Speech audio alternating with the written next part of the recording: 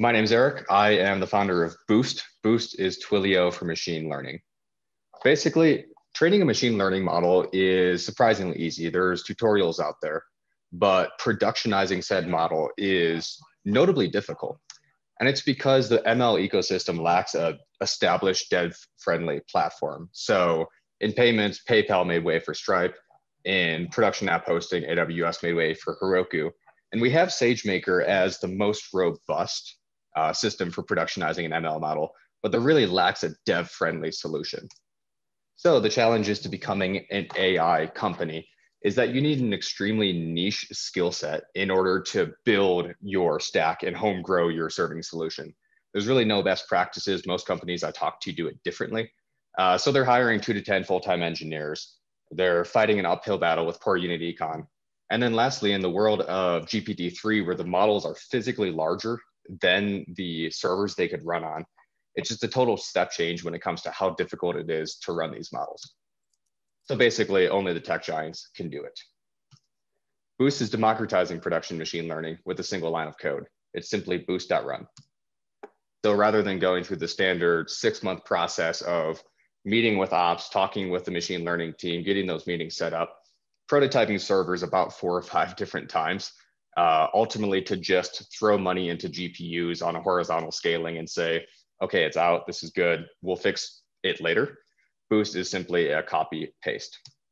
Traction so far includes 3 live APIs. I have 15 weekly active users, so that's derivative apps in production using Boost.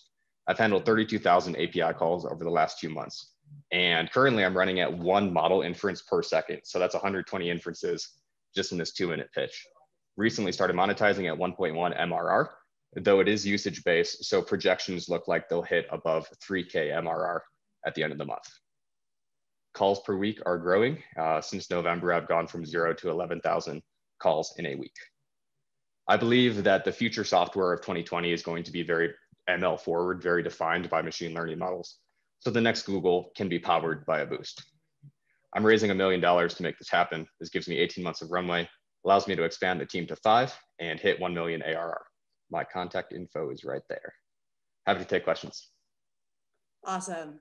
Well, first off, congrats on the progress. I think I'd love to hear more about just how you think about, like, talking a little bit more about your customers and how they're using the product today. And if you know more about kind of what they're using the current models for. Yeah, so the emerging use case I've seen, I guess for perspective, I have 3 APIs up. One is GPT-2 following the GPT-3 wave. Second is a custom trained GPT-2 model for blog generation, long form content. And thirdly is a clip API, which is image classification. And that blog model is really the hot topic right now.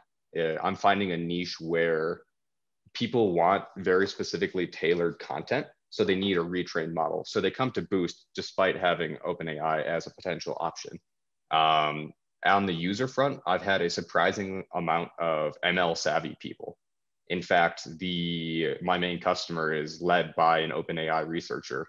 So they're not new to this domain. It's just they don't want to handle the infrastructure themselves.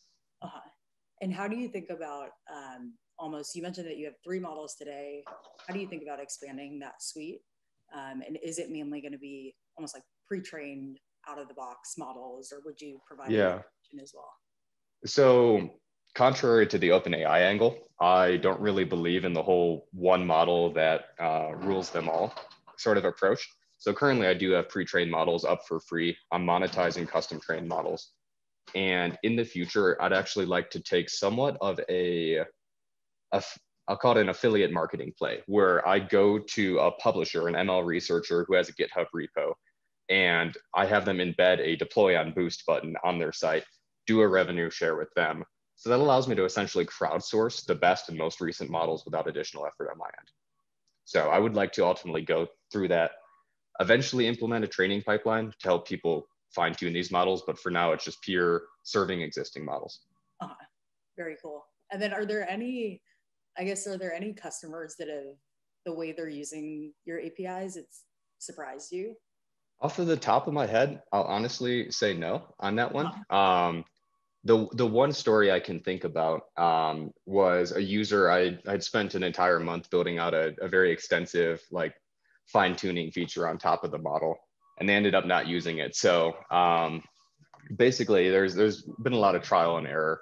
And when it comes down to it, the core thing that I'm providing is speed to aha, just the simple,